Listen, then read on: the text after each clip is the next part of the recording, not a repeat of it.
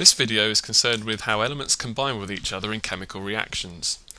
It's very important to weigh things so we know the exact masses of the elements involved in the reaction.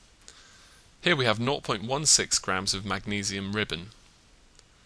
For the purposes of this reaction, we've made a crucible from two beer bottle lids which we've wired together. We can now heat this with a roaring blue Bunsen flame. You can see the magnesium glowing red as it reacts with oxygen in the air. And if we blow gently, you can see a bright white glow which shows the magnesium reacting more vigorously with oxygen. It takes some time for the reaction to go to completion. It's very important to wait to ensure that all of the magnesium has reacted. And we can tell that the reaction is complete when the magnesium stops glowing inside the crucible.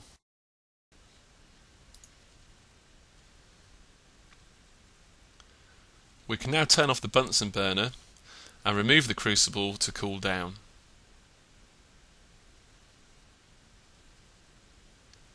And once the crucible is cool, we can weigh it again. And here you can see that the mass has increased from 0.16 grams to 0.26 grams.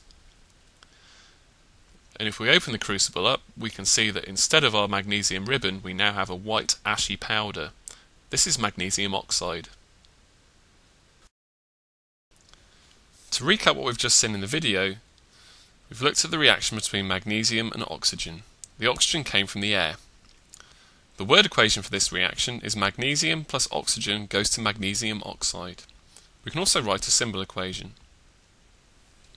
Mg is the symbol for magnesium, O is the symbol for oxygen, and MgO is the formula of magnesium oxide.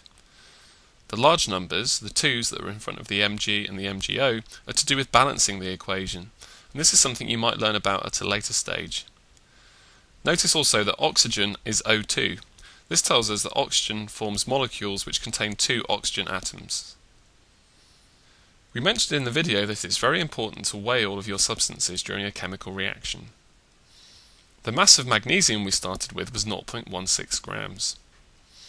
And we weighed the product at the end, the magnesium oxide, and this had a mass of 0.26 grams. So the mass of oxygen which was involved in the reaction is the difference between these two numbers. So 0.26 minus 0.16 equals 0.10 grams. Note that we used a balance which weighs to 2 decimal places. If you require more accurate masses, you would need to use a balance which weighs to 3 or possibly even 4 decimal places. And this slide shows how the reaction proceeds. On the left hand side you can see 4 magnesium atoms. And on the right hand side there are 2 oxygen molecules, each of which is made up of 2 oxygen atoms. Essentially, one magnesium atom combines with one oxygen atom, as shown on the screen.